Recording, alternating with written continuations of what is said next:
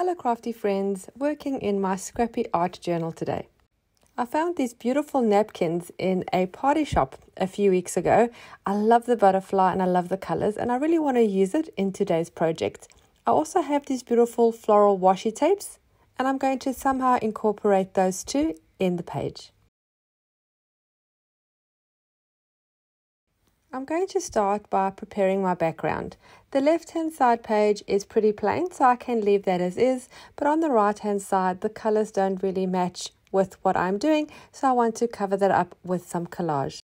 Whatever I put down is going to shine through underneath the butterfly and flowers that I put down. So I want something that will suit the project, so I'm just using text from a book and I'm ripping up the page into strips and putting it just randomly on the page. It's not going to be matching up. Some text will be going one way and some the other way. Of course, you don't need to be able to read it. It's just what's going to shine through to give dimension to your page. I'm applying this with Mod Podge.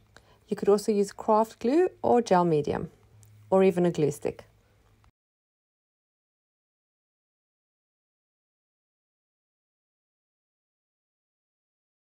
Although this is going to all be in the background, I want there to be balance. I'm going to apply a couple of pieces also on the left page, just to help the pages connect.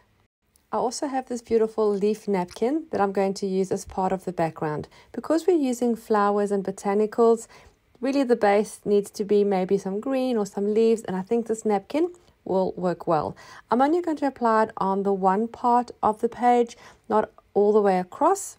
Mainly on the part where the butterfly is not going to be. Again, I'm applying this with Mod Podge. I'm also applying a layer of Mod Podge over the napkin just to make it a little bit stronger so it doesn't tear easily if I add any paint mediums on top.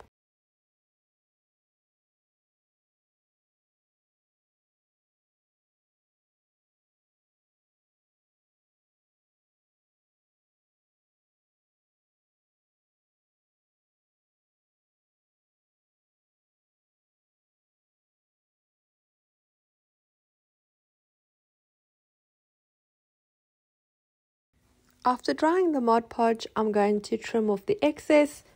You could leave some overhang if you like, or you can trim it as close to the page as you like.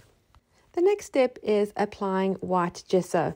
I'm going to apply this with a flat paintbrush. I'm going to apply mainly over the entire page, but with different intensities. I want lighter and darker areas. I don't want to cover the entire thing where it's just white and you can't see the underneath, so it's important to make a thin layer. You can also dip your paintbrush in some water in between applications to thin out the gesso. As you can see on the page on the right, you can still see the text shining through, and then I blend it lighter and lighter as I go up onto the green part of the leaves. On the left hand side, I'm doing the same. I want the leaves to shine through, but I don't want them so bold. They need to be pushed into the background, and this light gesso will help that. I've mainly concentrated the gesso along the edge of the page. That's where I'm going to apply my flowers, and I've left the green a bit bolder going to the center of the page. I'm now cutting my butterfly out to be able to apply that to my page. I'm not going right on the edge of the butterfly because the rest of the napkin is a very light, just off-white color, which will blend really well with my background and the gesso. You'll notice I have cut off the antenna. That's because it's just too finicky to try and cut that on a napkin. I can redraw those on at the end. When working with napkins like this, don't forget to remove just the top layer when using it in your art journal to give it a nice transparent look. Some napkins have got up to 3 layers, some maybe even 4. The ones I used have 2 layers, so I just removed the bottom layer. Pasting my beautiful butterfly down onto the right hand side at an angle, again using Mod Podge.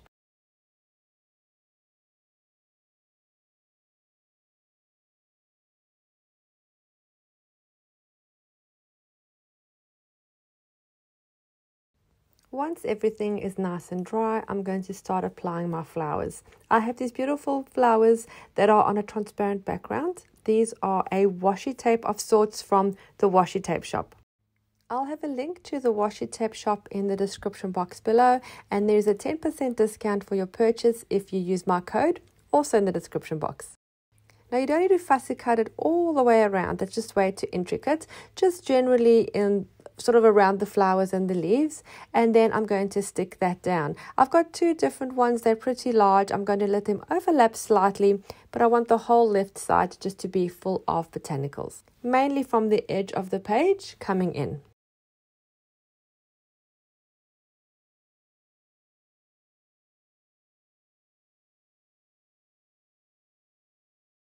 And then trimming off the excess. Now these specific stickers or washi tape does have a bit of a shine to it, which I personally don't really like, well, specifically for this project. So I'm going to try and mute that shine down by using a very, very thin layer of gesso. You're still going to be able to see the flowers very clearly, but it's going to drop that shine and make everything matte.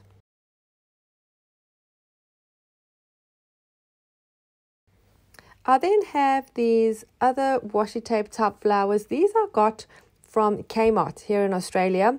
Now they like a washi tape feel, but each flower is individual, which I really like, and they've got a bit of a muted tone. There's a few in there that suit my project, so I'm going to use them. You just peel it off, and this one I really like. I'm going to just cut it in half and put half at the top and half on the side.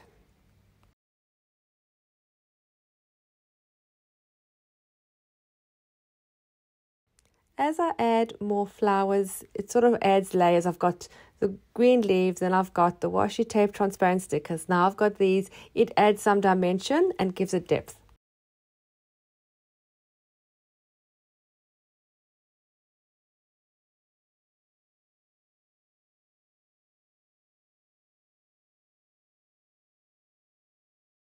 I also need to add some to the right hand side near the butterfly to balance everything out. Otherwise, if it's just on the left, it's going to be very left heavy. Now the smaller roll is just petals. They're like bright pink petals, which I really love. I love the color. I think it suits this really well. So I'm going to add one or two here and there. It gives it a very pretty feel.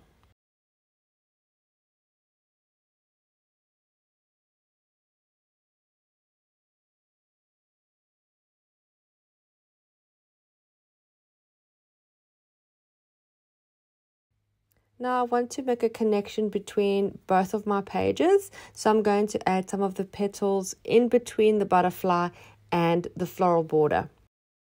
I usually tend to add a sentiment sticker in most of my art journaling pages. For this one I don't, and I actually wonder if it needed one. Watch until the end and tell me if you think I should have added some kind of a sentiment sticker. I also want to use some of these botanicals, which are rub-on stickers. These are from Taperlogy. I'll also have a link for that in the description box below, also with a discount if you use my code. And these, I'm going to use a few of the leaves just to add a little bit more of greenness to the top layer. And I'm just going to cut out the ones I want and then use my little popsicle stick to rub those on.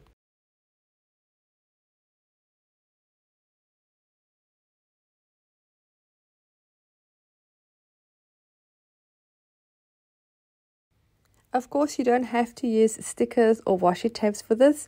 You could use cutouts from a magazine. You could also hand draw them if you like, or do some watercolor, flowers, whatever you prefer doing. Same with the butterfly. You could hand draw one if you have, or if you find something in a magazine, or maybe if you have a rubber stamp. I just had the napkins and washi tapes and wanted to put them to use. I want to fill this little gap with something. I have a few leaves in a sticker format. I'm just going to stick those down.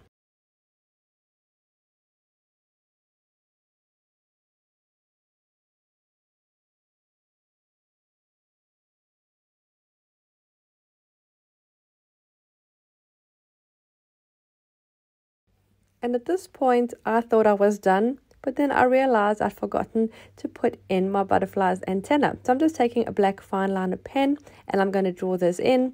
Whoops, this petal is in the way. I'm just going to lift it. Thankfully, it's like a washi tape, so it lifts very easily, and I'll stick it down elsewhere.